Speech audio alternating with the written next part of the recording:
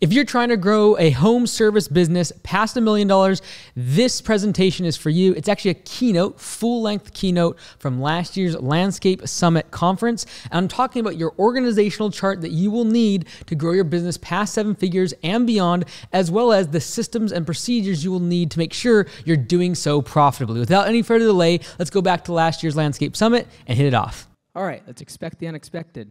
What's crazy is this next slide was actually shown already.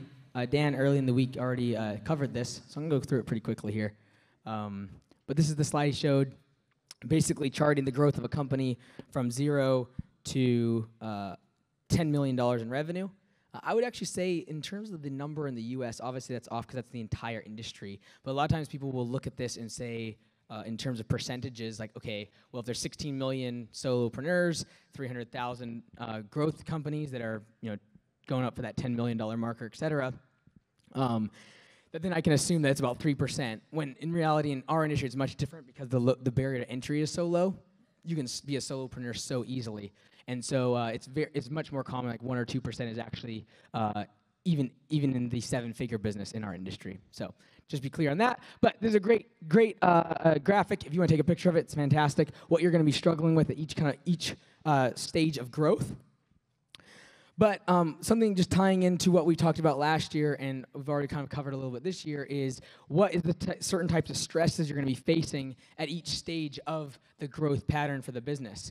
And so what I would say is, this is kind of just an overlay I put on top of this, is physical stress, financial stress, and psychological stress as you begin to grow. And the reason I say that is because a lot of times we become we're not content with the type of stress that we're dealing with. Or we think that the grass is always greener on the other side, and that if we just grow our business, things will somehow be better. And yes, it will. Like, you're not going to be working 10, 12 hours a day out in the field, perhaps, but that's what your stage of growth is currently at, and you're experiencing physical stress. As you begin to grow the business, though, and now you have more overhead, now your margins go from 50 and 60% down to 15 and 20% because now you have overhead costs. Now you have employees. Now you have an office. Now you have advertising costs to keep everyone busy during the slow time. And so because of those extra expenses, typically the stress I see at this mid-stage, this sort of 100,000, in this case, $1 million marker, is more of a financial stress that comes on the business owner. After that, now it comes more psychological, because now you're focusing more on leadership, your team. Every single day at that size of business, something bad is happening. An employee is leaving, a customer is mad at you, something is broken, there's been a massive, unexpected, unforeseen expense. There's always something bad happening in that stage, and that can create a massive psychological toll and psychological stress on you as the owner and the operator. Now, I also want to break down a little bit. Again, this is my stuff. It's not as great and awesome as the stuff that Infusionsoft made, which made that graphic. But stage 1, in my opinion, this is kind of how the leadership organization kind of breaks down. Again, I could be wrong, but this is how it makes sense to me. 1-person operation. This is stage 1. You're a solo operator. You do everything inside the business. Stage 2 is you are a player coach. This is, again, from a leadership perspective. And that is you at the top of the org with maybe 3, 4, 5, maybe up to even 8 employees. At this point, you are a player coach, which means you are coaching the team, but you also step on the field and play occasionally.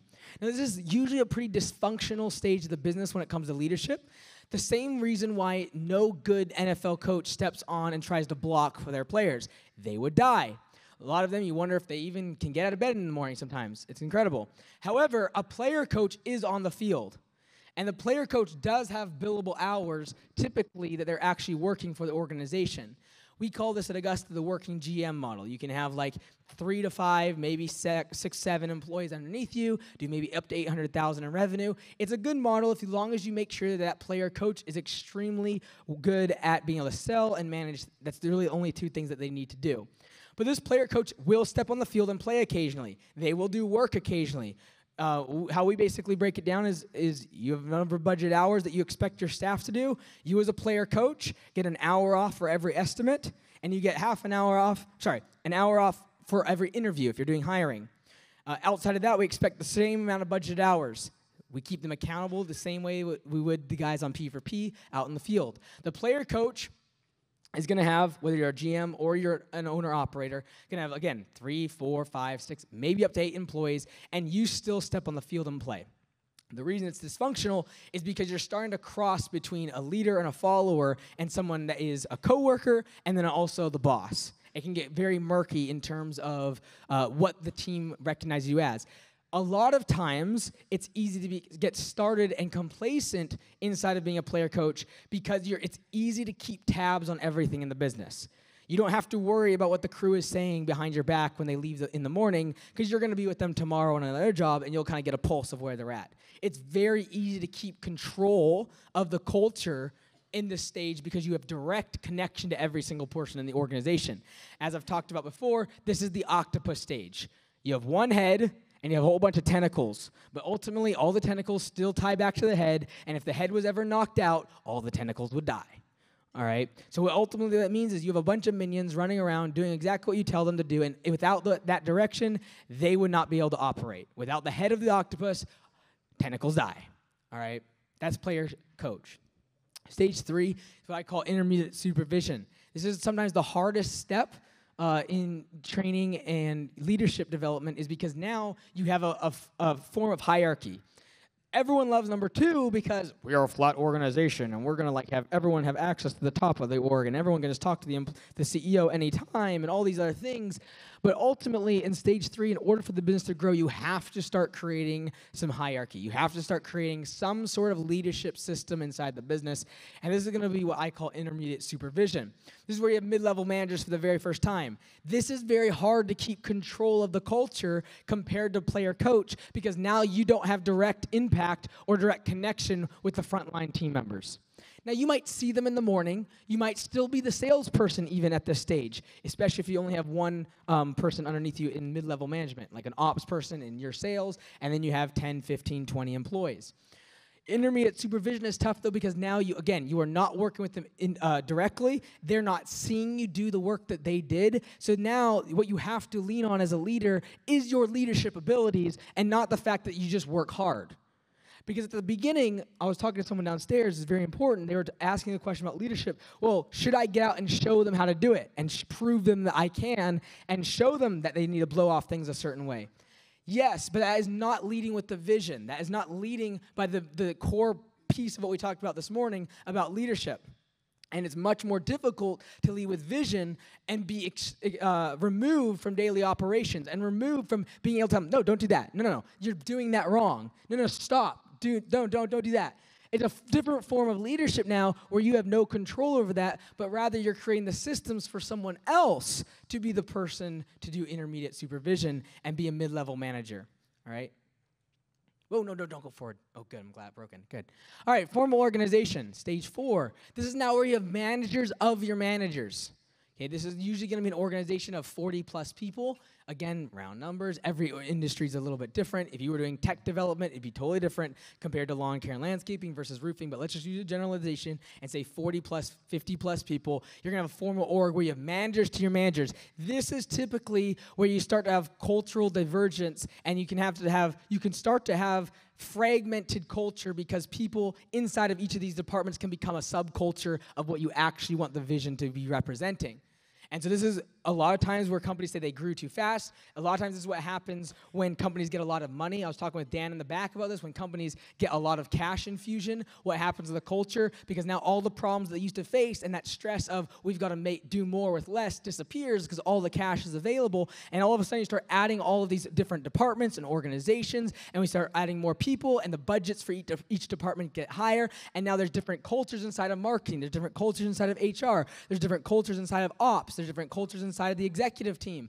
And so you can have a very fragmented culture if you're not careful. At every single one of these stages, there are risks, there are vulnerabilities, and there are stresses. It's not to say that one is better than the other. It is simply to recognize what is your stage of leadership and where do you need to shine and focus on as a leader.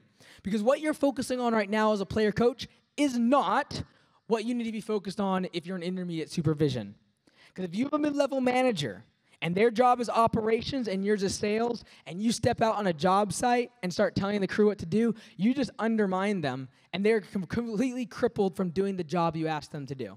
Going to completely crush your culture. It's going to eliminate the ability for people to move up inside the organization. It's going to handicap your growth, and ultimately it's going to handicap you from ever getting out of the business by allowing other people to operate without you. All right? 3 departments. This is what I would say for the vast majority of us. The reason I put this one in here is because yesterday when he asked who wants to build like a $3 to $5 million business, like a lot of people hands put up. So if that's your goal, whether that be one location or multiple, this works across the board. This is typically what I kind of see. I see businesses in this way. Again, this is just my opinion, probably wrong. I see it as sales, fulfillment, and admin. You can basically break most organizations into these 3 departments. Yes, there's some others that you could do, but until you're very, very big, this is typically what you're looking at. Sales, that's like before the transaction typically. In my mind, I'm thinking sales is like before the transaction happens. This is marketing, advertising, the actual estimate process, all of that. That's sales. Fulfillment, you got to fulfill on what you sold. All right, really basic. I'm going to sell something, I'm going to deliver on it, and then I'm going to make sure I invoice them and take care of all the garbage that happens in between this whole transaction. That's what admin is. All right. So for us as business owners in lawn care and landscaping, this is the hierarchy or the org structure that I see a lot of times needs to be filled if your goal is a bigger business. All right. So this is the thing. You got to be very careful as you build your org chart that it doesn't get top heavy, because it will create massive financial pressure and issues inside the business. So if we look at this, what I have here is just an example, all right? But let's go ahead and use the pointer because that's so much cool. All right, we got sales. Underneath sales, I need one person as the CEO to talk to and get a report on something. I don't need 10. I don't need all 3 of these people to report to. If you start to have this size of team, you cannot get a lot of direct reports. It will slow your decision-making process down. It'll also handicap them from doing their job because they're constantly worrying about reporting back to you, which is not their job. Their job is to go get stuff done. You are an expense to the business by needing them to report and regurgitate stuff that's going on inside their org, inside their side of the business. So an estimator, I would, in this size of business, I'd say, hey, you're the main estimator, dude. I'm going to come to you if I see the close ratio mess up. I'm going to come to you if I see problems with our pricing. I'm going to come to you if I show up at a job and everyone's complaining because there's not enough budget hours on the job. I'm coming to you. You are not, in that situation, going to go talk to the frontline staff because you're going to throw that estimator under the bus. It's poor leadership. But that estimator is responsible for, in this case, 2 other estimators. This could be less or more depending on what services you offer. If you're design, build, or tree services, you're probably actually have more estimators. There's a lot more salespeople. HVAC can literally sometimes be 1 estimator to every 3 guys out in the field. Just depending on every industry is different, but I'm just making an example. Hopefully, when you take a picture of this, if your goal is 40, 50 people in your org and a $5-6 million business, you take a picture of this, you put out on a chart exactly what it is, and then just start putting people's names in. Okay, yep, Sally is now going to be my estimator. Fantastic. I don't have anyone underneath her, but the spots are available as we fill in the org chart. All right? Fulfillment. This is typically in our industry going to be field operations or an operations manager. At the very beginning, for me, that was Liz, moved on to Lee, and then they've handed it on to different general managers out at the Bellingham shop. But ultimately, fulfillment is important. You have to deliver on the customer's promise, the promises you made to the customer, and actually install the mulch, install the sod, cut the grass, etc. They're going to be responsible for everything to do with the field in terms of the work getting done.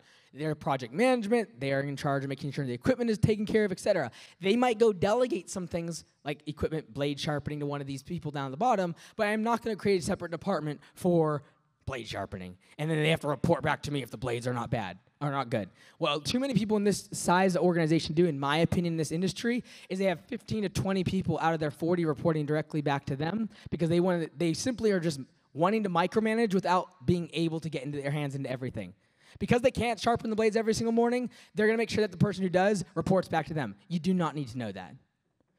If you see a problem with the blades being sharp or there's a complaint that comes in that you see, you should go talk to your operations manager and say, what's up? Because they're ultimately the leader of that department. So don't cripple them and undermine them by going directly to the front staff and saying something. As I have a whole bunch of different locations, some of the employees I don't know out in the field, sometimes they, because they know I'm the owner, they'll just randomly DM me or text me about something that's going on and ask for something like, can I get a pay advance or whatever? They know the answer to that one, but they ask it anyways. And if I would ever give an answer, I would undermine whoever was the mid-level manager above them. I never, ever do. Even when I'm in the Bellingham shop, I'm there once a week for maybe 20 to 30 minutes, and they will ask me something. If it's not in my realm, you have to say, you need to go talk to Dylan. You have to go talk to the general manager. You have to go talk to the ops manager. All right? If you start to undermine your mid-level managers, they will not trust you, and they will not feel respected. This is something I had to learn the hard way because I did this to Liz a lot, especially as we're in a place of growing very quickly. We were kind of hitting up against each other in a lot of what our roles and responsibilities were. But as we grew, being able to say, hey, this is your department, this is my department, this is who reports to me, this is who reports to you. You've got to figure this stuff out if you're going to grow a bigger organization, okay? So in this scenario, we got your fulfillment, you got admin, office manager, great. Underneath them, as the company grows to 40, 60, 70, 90 people, you're probably not going to have just one office manager. You need several assistants to answer the phone, do the email. They might delegate payroll to one individual. They might delegate expense tracking to another individual. They might do automations with another person. There's a whole bunch of stuff that's got to get done in admin, invoicing, scheduling, all the rest of it. But ultimately, you need one person that if something drops, if something goes against what you believe should be happening for the org, you go to that main manager, all right? Now, what's typically going to happen for the vast majority of us is this position right here, operations manager, is the first mid-level manager you're going to hire. Because most of us, as entrepreneurs and type A people, are going to be good at sales. So what you're going to typically do is say, hey, I'll take the estimates, the sales side, and I'll take the admin side. You go be ops. For people that are really organized, that's what they're going to do. For people who are like super scatterbrained, you should probably hire an office manager person first. Let them take the phone calls. Let them take the emails. That's not your forte. The vast majority of entrepreneurs are not good office people. Horrible, in fact. And so, again, you're not going to fill all of these from day one. If you have 10 people right now, don't be like, okay, I'm looking for my estimator and there are 2 helpers. I'm looking for a fulfillment guy, and I'm going to look for a couple people in the office. No, that's not what you need to do, but this is the eventual hierarchy and org chart that you're probably going to fit into as time goes on, all right? So in this example that we used here, it's made up. This is what I want you to track, though, over the course of as you move into this org chart. On overhead, yes, you are overhead. You are a CEO. You are no longer a player coach. After stage 2 of leadership of being a player coach, you no longer produce revenue. Therefore, you are overhead. Ops manager, operations manager, also overhead. Office person, there's 5 people. How do I know that? Because I have an office manager and there are 4 assistants back here on my org chart. Right there. Okay? You got 3 people in sales. 1 is my estimator head, and the 2 assistants that would potentially fill in the gaps or do different departments, etc. What I'm looking for in every single organization is looking at this number here. Revenue-producing team members versus team members that are overhead, okay? So in this example, by the way, these are 8 crews. Inside of each of these crews are 4 to 8 team members, all right? So down here, if there was 4 people in every one of these crews, that would be 4, 8, 10, 32. 32 people. Okay, so if you have crews of 4, in this example, most of you are not going to have 4 people in a crew. I understand that. I'm using this as an example. You're going to have 4, 4, 4. 4 times 8 is 32. So you're going to have ultimately 32 people out in the field with their 8 crew leads. Okay, that'd be 5 people on a crew. 1 crew lead, 4 crew members. If you do the math on that, it's 40 people are out in the field producing revenue to 10 people in the office or in doing overhead, doing anything that's not producing revenue, and the ratio there is 4 to 1. This is a ratio that I would personally recommend you use as you build out your org chart. Because what I see so often at times when a company is growing very quickly is they accelerate their overhead labor positions far too quickly compared to the team members out in the field. Because it's easier typically to find someone in the office than it is for someone out in the field that's going to be long-term, and it's easier to typically get them started in terms of like, lick those envelopes. Great, you're done. Okay, good. You can do something else. Whereas it's a little harder to get someone started when it comes to lawn care and landscaping services. So it's usually something that we will try to find faster. It's easier. But the problem is I'm looking at the ratio, all right? Well, we grew we grew last year. We went from 300,000 to 600,000. Great. How many people were in your office? Well, we had none, and now we have 3. Okay, this is starting to get a little troublesome. Because now you have 3 people in the office, you as the 4th person, and maybe 5 or 6 employees. So now what you're telling me is you have 4 to 5 non-revenue producing team members and maybe 5 or 6 revenue producing team members. That's a ratio that is almost guaranteed to not be profitable. in this industry.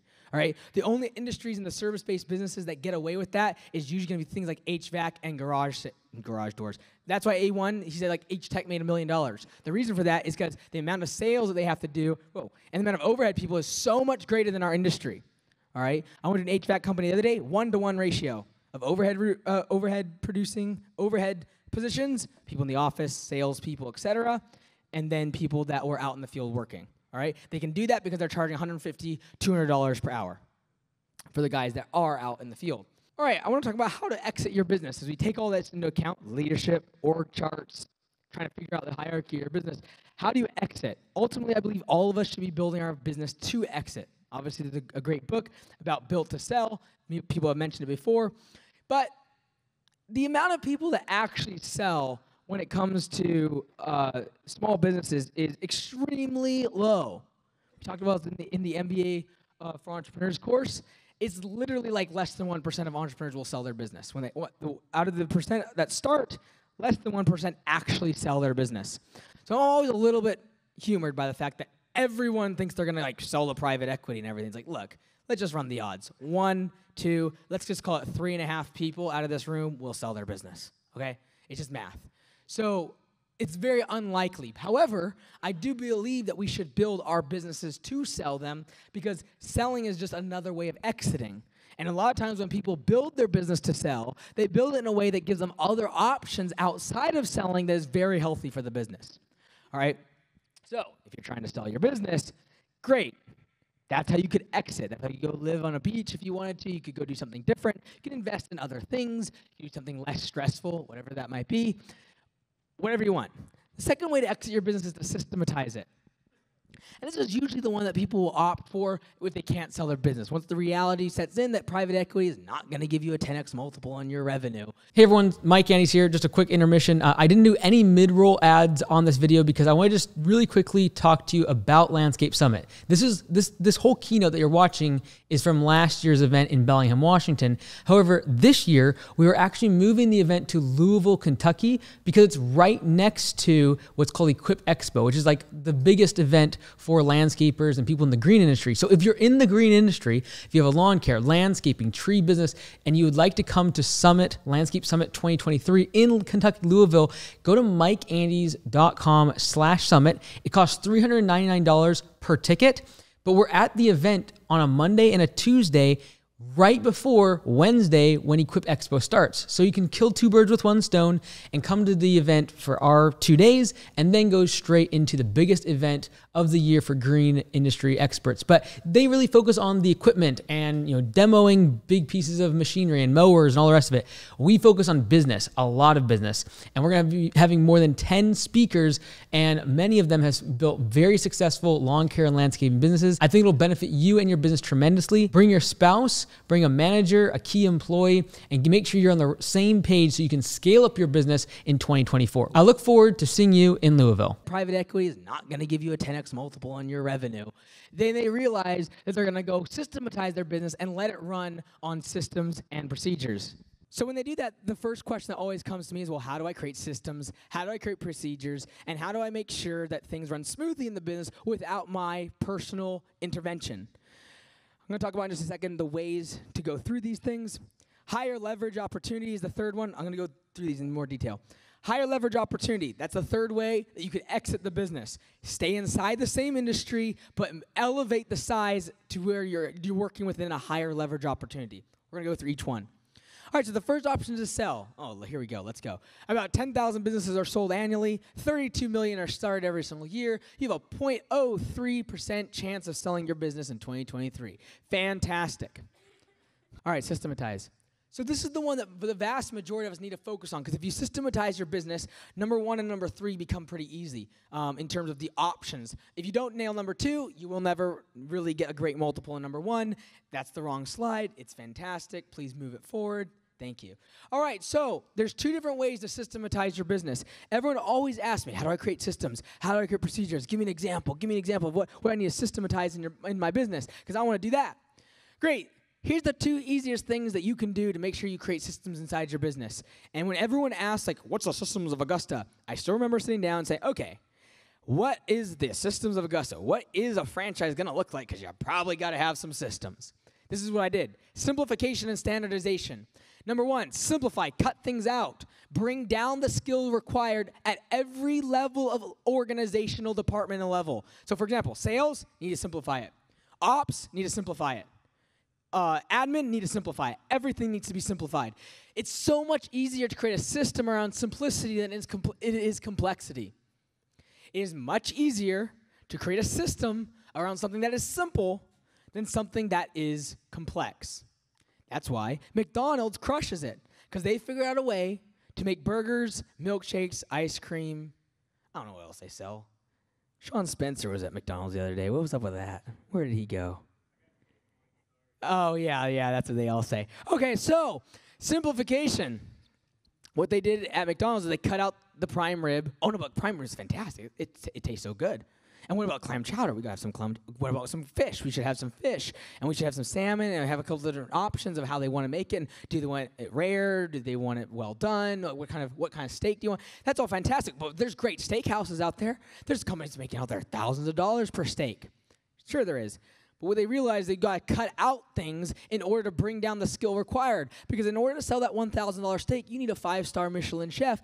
Good luck trying to find them. Not like they're rolling around in the labor market right now. Whereas if I'm trying to simplify things, I can take a 15-year-old and train them how to make a burger, flip some fries, make a little bit of ketchup come out, and make it to a standardized product that everyone expects every single time the same exact way, so that Sean Spencer can roll up with his family and make them all happy in a matter of just a couple minutes. So simplification, very important. This is why I talk about cutting out services. Everyone always thinks when I say simplification, I mean make things stupid. And like, oh, we only do lawn care and mowing because it's simple. No, that's not what I'm talking about. Maybe you cut out lawn care because you're actually trying to focus on projects. That's fine. Simplify your business. Stop trying to do both. Stop trying to be 10 different services to your customers, and everyone sells it underneath the guise of, well, I look at someone like Perfect Cut, and they do all these different services. They do sweeping on the parking lot. They do snow plowing. They do lawn care. They do massive landscape install projects. The excavation. I see all these massive trucks. It's fantastic. I should do that too, because me doing that will make them successful. No, it won't. Look at his first truck. What was he doing? He's pushing a lawnmower around. All right? And for you to think that you need to do what they're doing now at $40 million in revenue and you're doing $150,000 is not going to work. They added services once they were larger, and they wanted to do that so they can encapsulate their commercial clients and keep them as clients for all the different services they needed. What they did not do is add a whole bunch of services at the beginning, so they needed all that trucks and equipment to be able to suffice all of those different services, but yet those trucks and those pieces of equipment were only used 5, 10, 15, 20% out of the hours in a given week. And that's what so many of us do. We look at the large operators, like, oh, I've got to do what they've done because they're successful. I want to be successful. I've got to do all these services. Incorrect. All right? Even if you look at Tommy, look at the first few, like the start of what they did. They usually focused on one service, crushed it, and once they did that, then they added more services, all right? Simplification, cut things out. I can't overemphasize this enough. You need to cut things out. It's the only way to create systems. Creating a system around installing a $250,000 landscape project, pond, patio, outdoor kitchen is extremely difficult. Make life easier for yourself and simplify things. Just like, okay, we're going to do the retaining walls and the paver patio, but all like the hookup of the appliances and the pool, we're out. Maybe you sub it. Maybe that's a good step to get out of that service. But ultimately, the easiest way to simplify, or the easiest way to systematize your business is simplify it. All right? Standardization. This is the alternative to simplification, because if you're doing extremely hard projects and high-level skill work, you might not be able to simplify what you do. You might actually sell the fact that what you do is not simple and every single job is custom. However, another way to easily make systems is to standardize things. All right? Make it duplicatable the same way every single time. Because no customer is going to see the other 10 walls that you installed last year. They're only going to see the one that you built. So what do you need to do? Do you really need 1,000 different options with 400 different colors of what 300 different designs they could potentially have on that wall? No, you don't. You need 1, 2, maybe 3. In order to be able to fulfill the vast majority, we're talking 95 to 99% of people, if you show them 2 or 3 different options of colors, designs, and what type of rock they want on a wall, they will accept it. How do I know that? Because back when Bellingham did do walls, we cut it down to one singular rock, one singular color. Do we allow 2 colors? I don't know, we might allow 2 colors. But it's the same block, same shape, same design, every single time. And literally, on one hand, I could count how many people were like, oh no, we need something custom. We want something different. You simply had a picture inside of a binder, estimate it, or show them, say, do you like this? Yes, fantastic, close the book, done.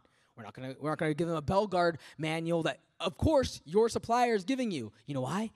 Because they don't care about your business. They don't care about your standardization. They want to sell more product. And you know how they sell more product? They make you buy a bunch of stuff you've never used before, so when you cut it up on all the excess that's sitting in your yard and sitting there waste, you'll never use it again. But guess what? They were able to sell twice as much product to you, and you were stuck holding the bag.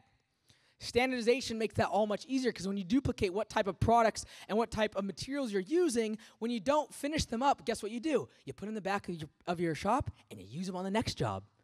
And so we would order massive amounts of these wall blocks back in the day because we just knew we would use them at some point. It's the only ones we used. We had them on stock at all times. Never had to go back to the supplier again.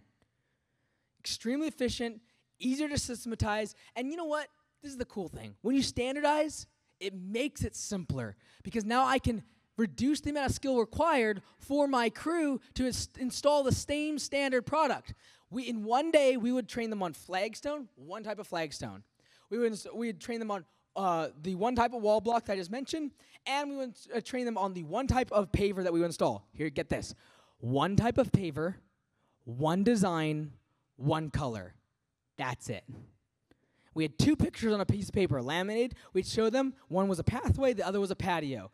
Do you like this? It was very middle of the road in terms of price, very modern gray color, actually a pretty complicated design. But guess what? When you can train all your guys in one day on all 4 of those different things, and maybe after 1 or 2 projects, they could literally be a project manager for every single wall we do, every single paver patio, and every single flagstone pathway, not so bad. Standardization is the key to that because if you're going to change the design, change the type of product, change the manufacturer every single time on every single project, it's going to be extremely hard to create a system around that. All right? Making sense? I said this 3 years ago. Why didn't you listen back then? I'm just joking. Just joking. Just joking. All right, so sales, fulfillment, and admin, these are typically the things that you're trying to create systems around. And for each one of these, simplification, standardization applies. I just talked a lot about ops there. You could do the same thing with sales. We can spend the next hour on simplification, standardization, and systematization of sales. We could also do the same exact thing. I probably wouldn't be the best for it. Liz would be better. And that is standardization, simplification, and systematization around your admin side. How do you make it where, like for Augusta Longa, we have 100 different locations, and we got to run payroll for all of them. Every single different state, how do we make that work? You've got to standardize and simplify. Okay? The third way that you can exit your business is going through a higher leverage opportunity. I know pyramids have a bad rap, but we're going to use one. Okay, so we got labor, management, and owner. At the bottom there, this would be the equivalent of a bricklayer. If you go out on a construction site and you see the guy laying the bricks, he's providing labor. That's the level, the leverage opportunity. He is selling his time for money. He's selling time for money. That's the leverage that he is providing. Now, if you have the brick contractor, this is the person that is the contractor and has multiple bricklayers working for them, their leverage, the thing that they are selling for a markup and a premium to the market, is their ability to manage the bricklayers. All right? For the vast majority of us in here that have employees, this is where we fit in. And we always talk about management and leadership and all the rest of it. That's the majority of where most of us will be at. As management. The brick contractor, they get paid, they get their cut of the bill because they are willing and able to manage the schedules, the invoicing, the sales, do everything that we've just talked about. They're able and willing to do that, and therefore, they are the management. They get paid better, by the way, than the guy sweating bullets putting out bricks on the construction project because they're selling something that's higher leverage, and that's management. The third thing I'd recommend and really encourage people to go for, if your personal capacity can handle it, and thinking outside of just a typical landscaper's mindset or contractor's mindset, is thinking of that of an owner, a higher leverage opportunity in this case, which in the case of construction, if we have a bricklayer, a brick contractor, there's a developer behind this project, the investor, that literally might never set foot on this project again. might never even see the project, probably bought it on an auction somewhere online, and literally hires the contractor who then hires the bricklayer. And what I encourage for some of you that think you want to get out of your business or you're going to sell, because that is such a small fragment and piece of the actual industry that's actually going to sell their business. And the numbers are even worse for lawn care, by the way, because most people don't want to buy a lawn care business. But if you're actually going to try to get out of the business, this is what I would recommend you do once you've systematized, is to look at this. And that is, go hire good managers. Go look at the org chart that we talked about and find yourself some good managers. Find yourself some mid-level people that can manage the operations, manage the sales, and manage the admin. Once you've done that, you can now thinking more like an investor, a developer, someone that actually puts their capital at risk. Because at the very beginning, the person at the bottom, they were risking labor. They were risking time. The person in the middle, the management, they were risking the ability to be able to manage other people, the psychological stress that comes along with that. The owner is simply putting at risk their capital. And they're looking for a return on their investment. The same way that someone putting money into stocks or real estate, we'd call them an investor. You are an investor when you start to step out of the daily operations and start to look at your business as a system, an organism that you start tweaking. And you start making little adjustments here and there, but ultimately, the developer and the investor only contributes capital. And they start to ask themselves, okay, will I get a 10% return in this market? Will I get a 20% return in this investment? Will I get a 15% return over here? Because this is the thing about capital. It's extremely scalable. Because that developer investor, he doesn't have to be on any one project. He doesn't have to be in any one city. He can actually begin to own multiple properties, multiple houses, and allow his capital to go to work for him without him ever shedding a bead of sweat or having to manage any people. So moving up to a higher leverage opportunity inside of your career, I said career because it literally will take you 5, 10, 15, 20 years potentially to go from management into owner. But when you achieve that position, you can exit the business. I want to talk about the 5 stages of shiny object syndrome. This was done in a podcast. One person was Alex Hormozy, another person, they were talking back and forth. This is what he brought up. These are the 5 different stages of the shiny object syndrome. He just walked out, but Brian Connor was cured of this disease, bless his heart. Uninformed optimism. So this is when you see the girl in the shiny dress. You've seen the meme before, probably like the girl in the red dress is walking by and the boyfriend is distracted. Uninformed optimism is when you see the girl in the red dress walk by. This is something like crypto. It's like, oh my word, this is fantastic. Let's go. We're going to change the world. Don't know what you're talking about. The grass is greener on the other side. Okay, this is what people say, we get distracted, shiny object syndrome. This is the stages of grief, I would say, almost. Okay, so informed pessimism. Okay, so now you actually are informed. You know what the hairy parts of the business are. Okay, so uninformed optimism in this industry looks like this. You're working a 9 to 5. You're like, man, I'm not working for the man anymore. I'm going to do my own thing. Forget this. I'm gonna go start a lawn care business. Let's go. I'm going to go make money on my own. I can make more money on the weekend than I make the whole week working my 9 to 5. Forget this. That's uninformed optimism. And then you start your lawn care business, and you realize there's a lot of hard work, and things break, and you get dirty. And it's hard, and finding employees is hard, and marketing is hard, and pricing is hard, and there's all these other things. And it's not as pretty as you want. You realize that the girl in the shiny dress doesn't look so hot once you take a little bit of a closer look. Got some rolls. We won't go any further on that one. Okay, so informed pessimism. That's what that part is. That's the second stage. Third stage is your low. This is the valley of despair. You have lots of problems. Everyone's quitting. At this stage, as an entrepreneur, you quit and you look for the shiny object syndrome again. And again, you're distracted by the girl in the shiny dress. Another newer, hotter version of the girl in the shiny red dress comes walking by your way. And now, I was about to pick on him. Now you're selling used cars in the front of your dealership. Now you're doing this on the side. I'm going to do a taco truck. I'm going to do a restaurant. I'm going to do Airbnb. I'm going to do some real estate. I'm going to go invest in cryptocurrency. Oh, have you seen the stock market so long? I'm going to invest in there. All over the place. The girl in the red shiny dress. There's like the circuit of like Victoria's Secret people. And you're like, oh, whoa, let's go. And they get better and better and better. And you're on this like constant merry-go-round of the girl in the red shiny dress. Here's the thing. You only need to do number 1 once. And leave your job and get started with something. And because that decision was so fulfilling to us, Because you quit, and the next week you were like, man, this is the best thing ever. I have so much independence. I can control my own schedule. This is fantastic. I'm making lots of money. And because you got such positive reinforcement on the first time that you started this process, we go back to it. We want that jolt again. That's why everyone's like, I just love starting businesses. I start 5,000 of them. It's just new LLCs and a new URL. It's just like, oh my goodness, like the best thing ever. That is simply going from this cycle of valley despair, like, oh man, forget this industry. Landscaping is so horrible. Can't find employees. Bunch of useless people. I don't want to deal with sweat and grime. And I can see like Tommy Mello's up here doing garage door. I think that's respectable. I could do that. That's definitely easier. I can make $1 million per guy on the field. Let's go. I could do that all day long. I'd like to be in a garage rather than out in the heat. All the rest of it. And so the problem with this, again, is you only need to enter this process one time.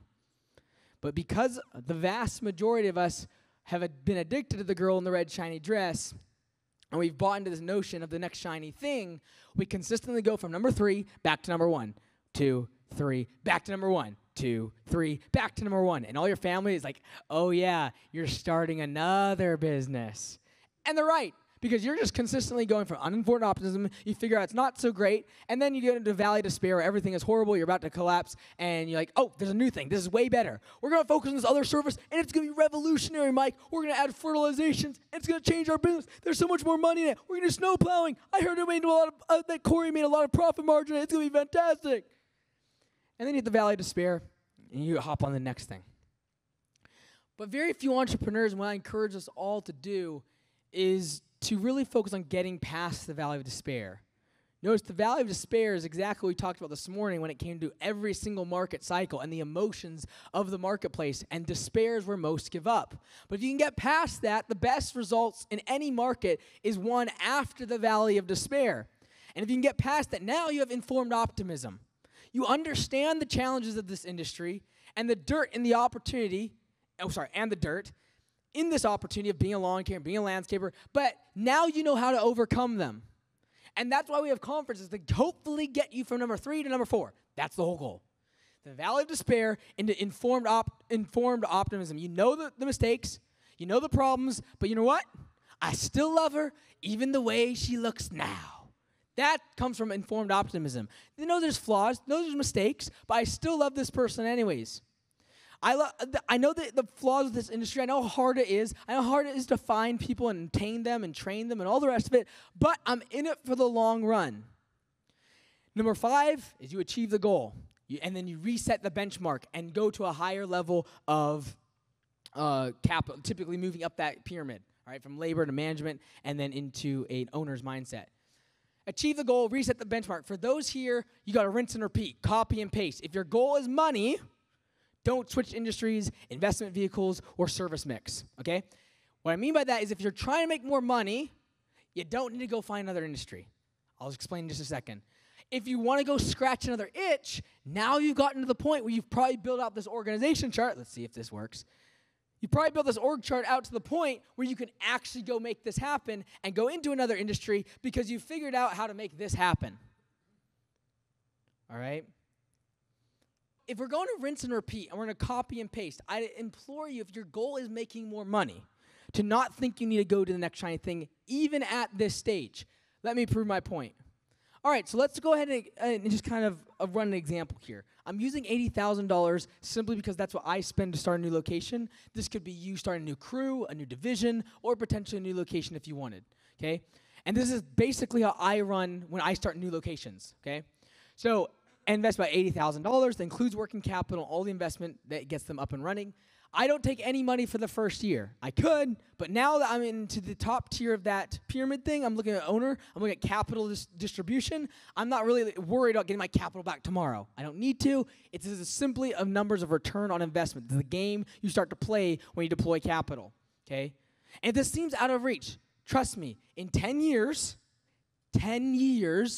of working extremely hard, you can move from labor to management and then into more of an owner's mindset where you deploy capital instead of your hard work, blood, sweat, and tears. All right? 10 years. 10 years. All right? Who in here has been in business for more than 10 years? Raise your hand.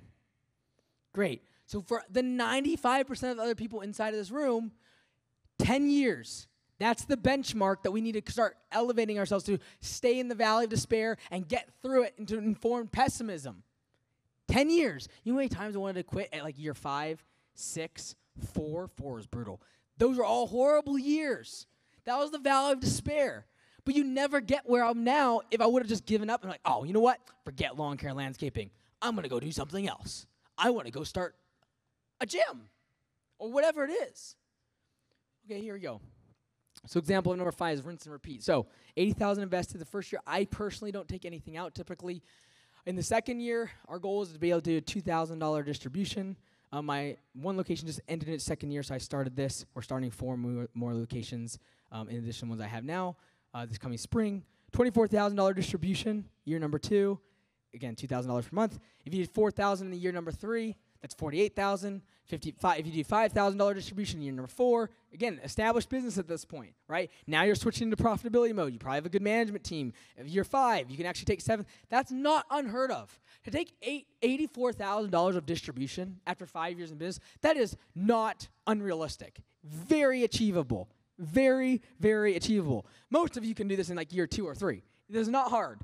But if I'm just looking at distributions without thinking about at the end of the year, typically what I do is like, okay, how much is in the bank account? We don't need that much working capital. I'll take another distribution just once at the end of the year. But if we just take our monthly distributions and we're thinking like an owner in terms of capital allocation, instead of thinking about trucks and equipment, what we're buying for blades and all this other garbage, that really doesn't make any sense when you look at the spreadsheet and that is the profit and loss statement of your business. It doesn't really matter. You're thinking like an owner now, which is money in, to my business, which is a system, and I should have a return on that investment on the other side. That's all that matters to an owner.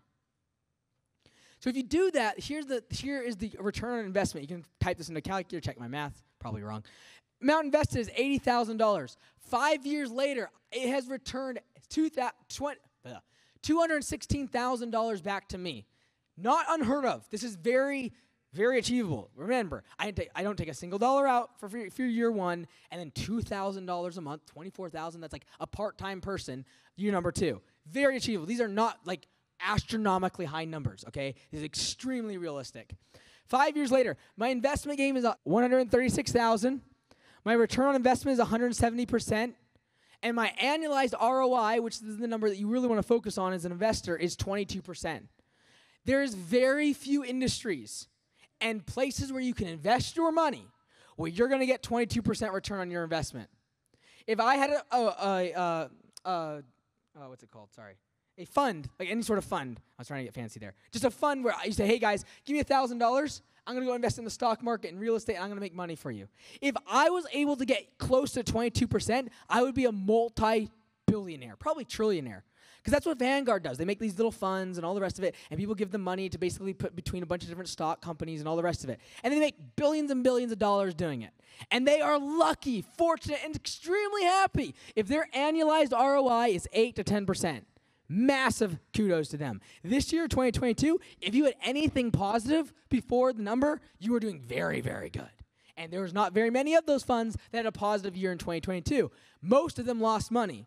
If you can build a business in this industry that has 22% return on investment, you are outperforming the market by double. Berkshire Hathaway and Mr. Buffett would die to be able to have that return on investment. All right? This is the power of small business, and if you think that the next shiny thing, the next industry, the next service that you offer is somehow going to be the next thing that alleviates your pain and allows you to make a bunch of money, just realize that lawn care and landscaping, very conservatively, can give you a 22% return on investment. So my question is, what's so hot and sexy about the next thing that's been walking by you that you keep getting distracted by? Because I promise you, very few of them have this percent return, and you have full control of it. Because the reason I don't like the stock market is that I have absolutely no control what Tim Cook does tomorrow to iPhone production. I have absolutely no control what any of these executives do, and I don't have any control of the macro economy that's going to affect the stock market. And I'm not super thrilled about real estate? I don't know what's going to happen with interest rates. I can't control what Mr. Chairman Fed Powell does to the interest rate and completely mess us up. I don't know what that's going to happen. I have no control over that. Your business, you have full control. You hire, you fire, identify your market. You determine how fast you grow, when you turn into profitability mode, what trucks you buy. You have full control of your business, and you're getting a 22% return on investment. Why in the world do we get so distracted, and we somehow have this inferiority complex that we only do lawn care and landscaping? Here's why. Because the law of small numbers. Remember we talked about on Thursday. If you have $15,000 and you just get your business started, 22% return on investment is like $3,000 or $4,000. But it's still 22% return on investment. If you focus on that number, you'll be much less inclined to go chase the next thing. Because even at its peak, crypto was offering about an 8 to 9 to 12% max return if you just parked your money there. If you got USD coin or you got one of these tokens, you say, hey, we'll give you like an 8%, 10%. That's like the peak of like the most weirdest asset in the world, the most risk in the world. And yet your business that you fully control has a 22% return. And in my opinion, most of you have a greater return than this. But because we have small numbers, we're constantly chasing the next thing. It's like, oh, they made $200,000 over doing this. Like concrete? Oh my goodness, we should do that. Batteries. Oh my goodness, solar is going to change everything. Oh my word. And you know what? Doing that is the marketing that we're all fed by these manufacturers that they're only incentivized to sell us more stuff instead of focusing on that number. And when you ask me, like, why do you focus on used trucks and get started small and all these other things? Because I'm only looking at that. It's the only number that you should be thinking about as an owner, and when you start looking at where your capital could otherwise go. So we got to really get over this whole, like, I'm just a lawn care guy. I'm just a landscaper, and realize you're outperforming the market massively. Thanks so much for watching, and make sure you book your tickets for Landscape Summit 2023 coming up in just several weeks. Make sure you book your hotel rooms because those are booking out very quickly. Go to mikeandys.com/summit. I guarantee you the networking and the education you'll receive from this 2-day event is unmatched in this industry, and I look forward to seeing you in Louisville.